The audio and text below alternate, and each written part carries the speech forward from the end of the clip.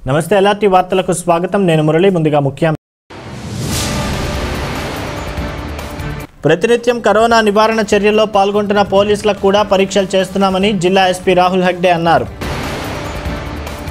రైతులను ఇబ్బందులకు గురి చేయకుండా త్వరితగతిన ధాన్యం కొనుగోలు చేయాలని బీజేపీ మండల శాఖ అధ్యక్షులు గుడి రవీందర్ రెడ్డి డిమాండ్ చేశారు వేములవాడ పట్టణంలోని భవానీ నగర్లో ప్రమాదవశాత్తు చెలరేగిన మంటలను ఆర్పివేసిన అగ్నిమాపక దళం లాక్డౌన్ నియమ నిబంధనలకు కట్టుబడి ఉండి కరోనా మహమ్మారిని తరిమికొట్టడానికి తప్పనిసరిగా సహకరిస్తామని రుద్రంగి మండల ముస్లిం సోదరులు తెలిపారు హనుమాజీపేట గ్రామంలో కాంగ్రెస్ పార్టీ నేత ఆది శ్రీనివాస్ ఆధ్వర్యంలో ఆటో కార్మికులకు నిత్యావసర సరుకుల పంపిణీ